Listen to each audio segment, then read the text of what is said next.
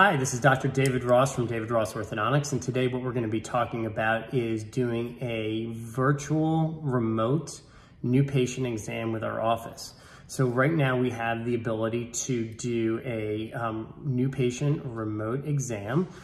We just need a little bit of help from you and we're going to be on our way. So there's two different ways we can do this. We will ask you whether you want to submit some photographs to our website, and then Dr. Ross, that's me, will be able to take a look at your photos and communicate with you about what's going on with your teeth and how we can get you on track to get your smile started.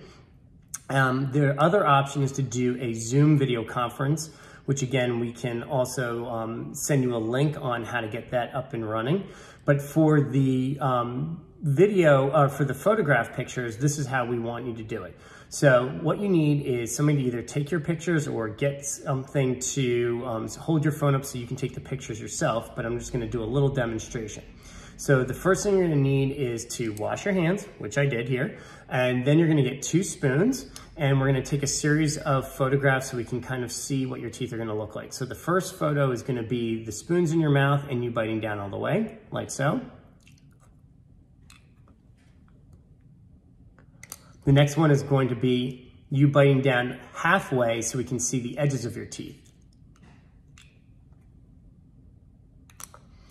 The next photo is going to be of you biting down all the way so we can see the left side of your mouth.